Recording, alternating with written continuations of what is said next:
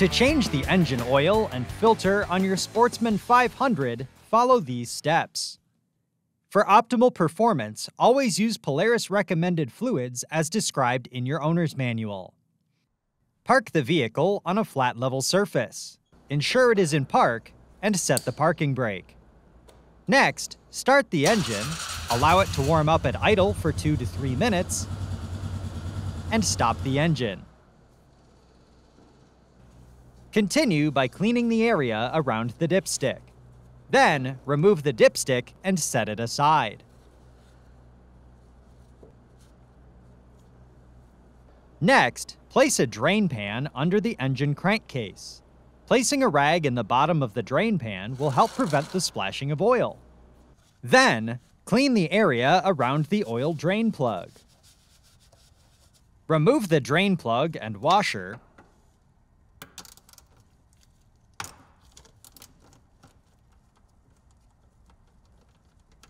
and allow the oil to drain completely. Approximately 1 cup of engine oil will remain in the crankcase that will be removed later. Next, slide the clamp off the upper vent hose on the tank. This procedure may be difficult on these models and may require removal of the oil tank. Then, remove the middle vent hose on the oil tank. Note that on X2 and Touring models, the screen fitting on the tank is difficult to access. Removing the tank will aid in clearance. Next, carefully remove the screen fitting from the tank. Use care when removing the fitting, as the plastic tank may either strip or break. Then, clean the screen fitting while inspecting for damage or wear and replace if necessary. Continue by cleaning the threads on the tank and ensuring they are free of any oil or Loctite. Then, apply Loctite 505 sealant or an equivalent pipe thread sealant to the threads. Next, reinstall the screen fitting into the oil tank and rotate it clockwise a minimum of 2.5 turns. Rotate the fitting until it aligns with the reference mark on the tank. Then, reconnect the oil hose and reposition the clamp over the fitting. If previously removed, align the oil tank with the mounting holes and reinstall the fasteners.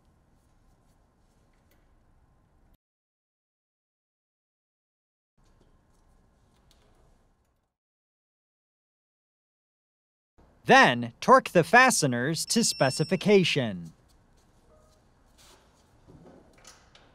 Next, reconnect the middle vent hose on the oil tank. Then, reconnect the upper hose on the oil tank and slide the clamp over the fitting.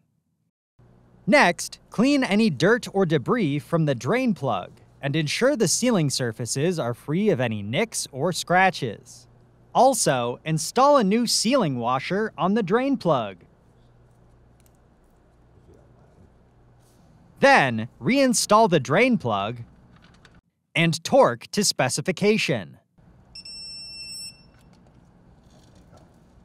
Before continuing, clean any residual oil off the vehicle.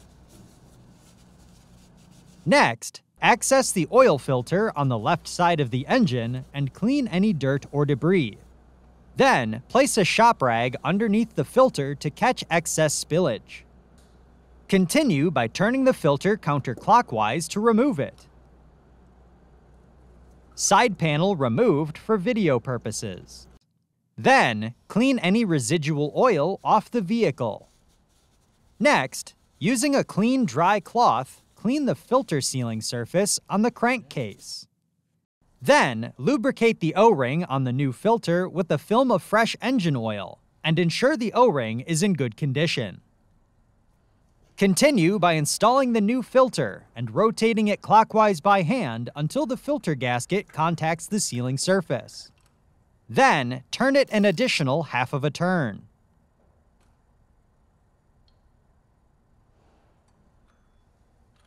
Before continuing, remove any shop rags from underneath the oil filter. Next, Move to the lower right side of the crankcase to clean the area around the crankcase drain plug. Then, remove the crankcase drain plug and allow the oil to fully drain. Next, clean any dirt or debris from the drain plug and ensure the sealing surfaces are free of any nicks or scratches. Also, install a new sealing washer on the drain plug. Then, reinstall the drain plug and torque to specification.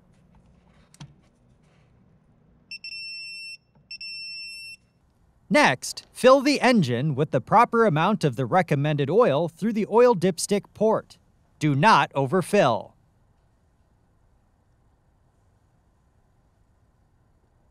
Then, reinstall the dipstick and wipe up any residual oil. Side panel removed for video purposes. Next, clamp or pinch off the vent line 2 inches from the oil tank to prime the engine. If necessary, refer to the oil pump priming procedure in the owner's manual for more information. Then, start the engine and allow it to idle for 10 to 15 seconds. Stop the engine and inspect for any leaks. Then, remove the vent line clamp.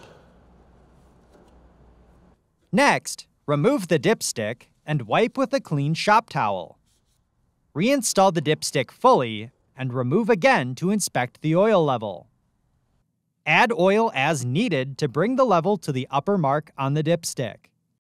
Then, reinstall the dipstick and wipe up any residual oil. Continue by disposing the used oil and filter properly at your local recycling center. Next, grease the grease zerks on the front and rear A-arms and on the front prop shaft. To reset the service interval, ensure the key has been switched off for at least 10 seconds. Then, ensure the parking brake is set. Continue by placing the transmission in neutral.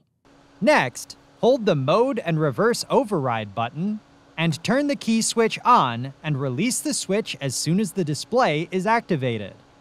Then, use the mode button to toggle to the service interval screen. Next, press and hold the mode button for 2 to 3 seconds until the wrench icon flashes.